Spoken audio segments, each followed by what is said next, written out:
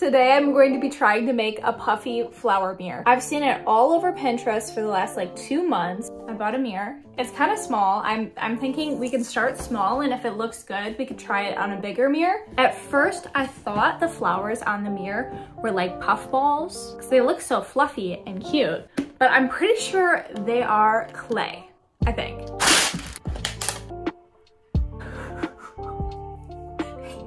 This is so messy. Let me just say before we get too far into it, I have never worked with clay, I don't think, in my entire life. Okay, with that out of the way, I formed balls and then flowers, and then the flowers fell apart because I didn't know they wouldn't stick together. I didn't know you needed to glue them together. It was also around this time where I noticed that these colors actually look horrible together.